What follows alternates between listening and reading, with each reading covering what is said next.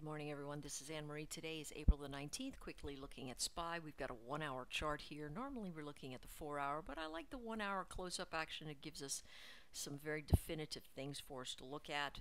This is the bullish butterfly event, which implies that either down here at the 150 mark or around here at the 151 mark or perhaps even here, we've got a likelihood of a bounce formation, and if that does bounce, the leg, this CD leg, wherever it happens to end, is going to give us at least a 61.8 retracement event, possibly 50. Really, that's kind of soft, depending on what it is that the market does. Do I think it's going to lose this level? You know, I don't. But if it does, we'll address it, step back a little bit bigger, see if we can find another harmonic that takes care of the space. Here's what I want you to focus on. Pivot points. If you don't use Woody's pivots, you're doing yourself a great disservice. Pivots help extremely well with targets. Why? They're simple, everybody uses them, and so they're self-fulfilling.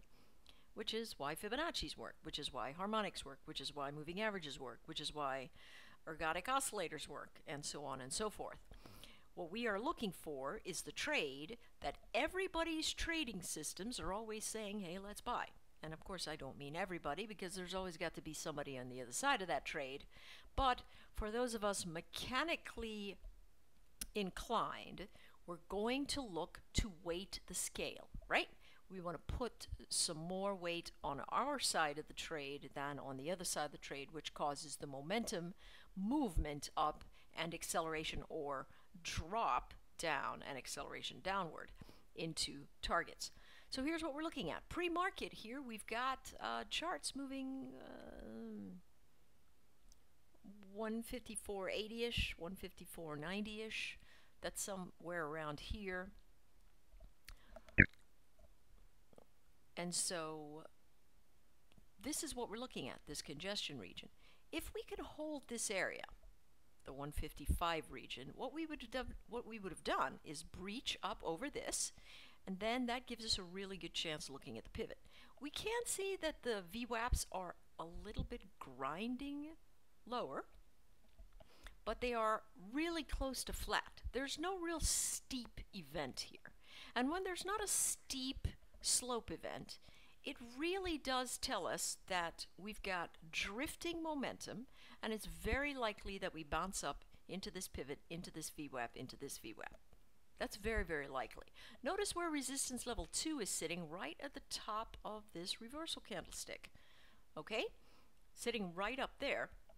Is there a likelihood that we do that? I'm not really sure, because we do have a gap event here. This area, very, very important. Look at all the gaps we have. 1, 2, 1, 2.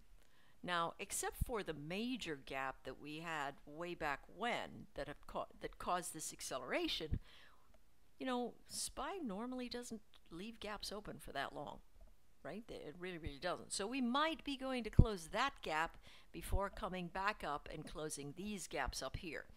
How does that make us determine what it is that we're going to trade? One, you shouldn't be trading anything on a long-term swing or even an intermediate swing, because the market does not seem to be delivering to us the directional momentum that it has, which means it could just as easily move up as move down. Where's the edge there?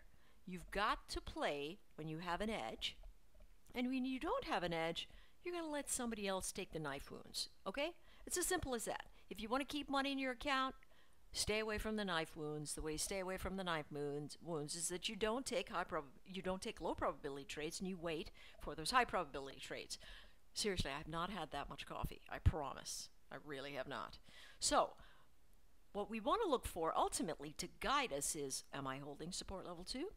All right, if I hold support level 2, I want to look for the bounce back. That means if I've been short and it comes in here and it starts giving me this action, like the post that I tweeted yesterday about SPY getting ready to bounce off of this event, then we know that, hey, my stops and my shorts, I ought to start pulling those back, taking some profit off.